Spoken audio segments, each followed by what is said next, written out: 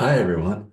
In this video, we are going to extract unstructured data from an email and turn that data into structured JSON, which we can then use as dynamic content to allow us to accomplish any number of tasks.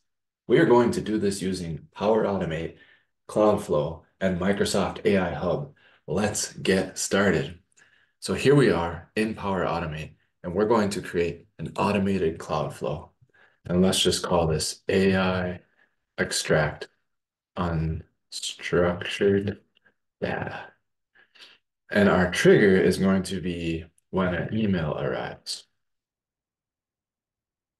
We're going to use when a new email arrives, version 3, Office 365 Outlook. Let's create. And let's set the parameters of our trigger. So we'll click on our action and open the parameters, and we'll just click Show All.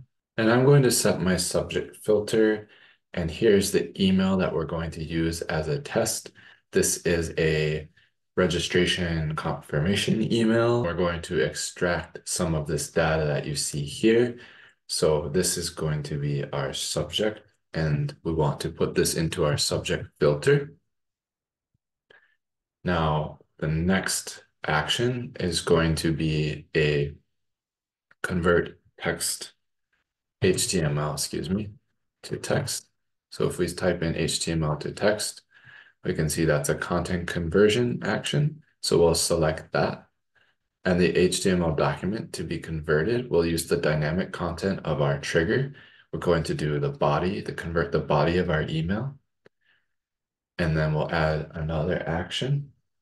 And this action is going to be an AI builder connector. And the one that we want is create text with GPT using a prompt. Now here, selecting our prompt, we're going to select new custom prompt. And that's going to open this window here right in Power Automate.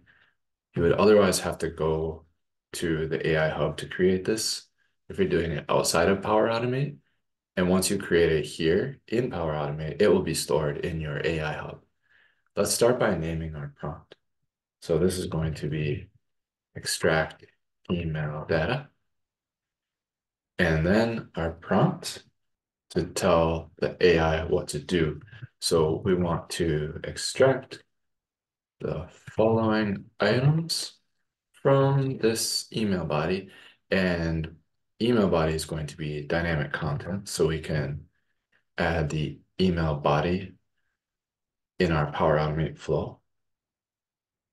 And then here is where we want to tell it what to extract. So if we take a look at the email that we're working with, we're going to extract student name and class name, time zone. This will be a delivery type, Zoom. This will be instructor, and then we'll have a start date and a start time. So let's go ahead and put those items in here. So we have student name, we have class name, we have time zone,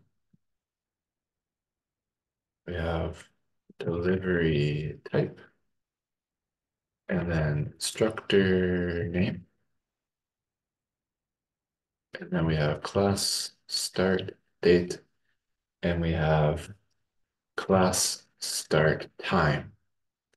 Now, the key here is that we tell GPT to provide the results as JSON. Now we need to test this prompt, of course. So here is where we'll put our email body. So I'm going to go ahead and copy this right from my email and paste it here as the sample value. And then we'll click test prompt and we'll see the resulting JSON. Right, we'll just verify that this worked. So it did extract. We have the class name, time zone, delivery type, instructor name, class start date, class start time. And then it extracted from here the name, from the greeting, the class name from this row here. It extracted our time zone, our delivery type, our instructor name, our start date, and start time. So that all looks great to me. So I'm going to go ahead and save that. Once it's saved, you'll go back to Power Automate automatically. And now you'll have a new field, input email body. So that's where we do the dynamic content of our HTML to text. Once we have that, we will add a new action. And the action that we want is a parse JSON action. That's a data operation connector action. And then in the field of content, we're going to put the text of our create text with GPT using a prompt action.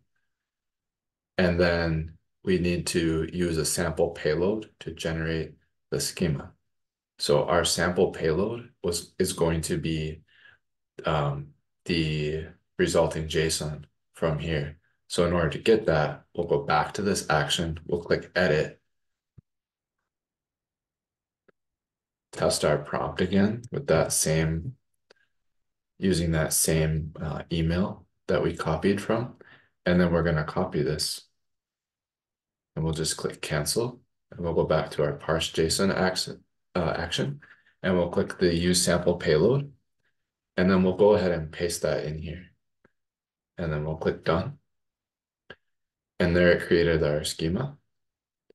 So now the last action is basically anything that you want to do. In this case, like we're going to be, collecting these values from that email. So you can, put those values into a table or you can send an email. So there's, any number of actions you can possibly do.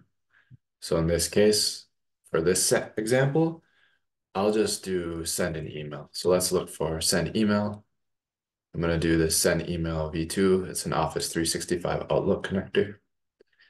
And I'm just going to have it sent to myself. So we're going to do custom value. And I'm going to put in my email here.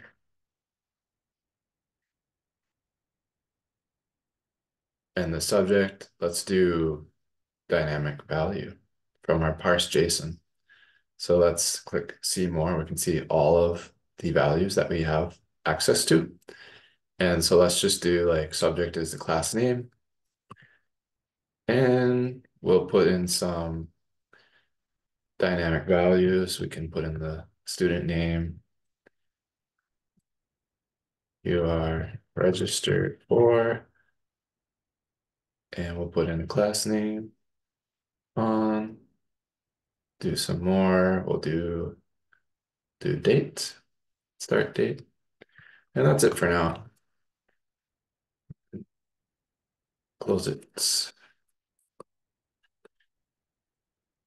All right, that looks good. So we can save this.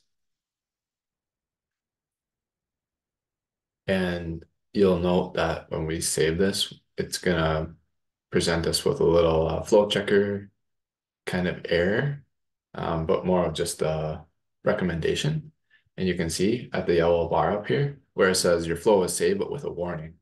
And the warning is basically saying that it's recommended that you should have an approval action after the create text with GPT using a prompt action because it needs to be, it's AI that's doing the work and it needs to be verified that, yeah, it's accurate. So for this one, we're not going to put in the approval. We're just going to test it and see how it goes. So to test this flow, so we can back out of here. It's saved. It just gives you that little warning. And we're going to send our email. And we're going to send it to our account. And then once it's sent, I'm going to put that in here and send it. And once it's sent, we'll just wait for that email to arrive. And then we'll refresh here and take a look at the results. Okay, so our test succeeded. And if we click on here on the run history, we can see how the flow went. So I'll show you the email here. So you can see that it pulled in my name and the class name and the subject and the date. So it did pull in the information that we wanted it to. And if we look at our successful flow run history here, we can take a look at the results here. So here's the output. So it pulled in all the information from that email that we sent. And then here, parse JSON, it turned it into usable information so that we can use that as dynamic content in the rest of our flow. And everything looks like it was done correctly. So that's great. I would like to hear more about how you guys use the AI builder in your flows. So comment down below. And as always, we will see you in the next video. Take care, everyone. Bye bye.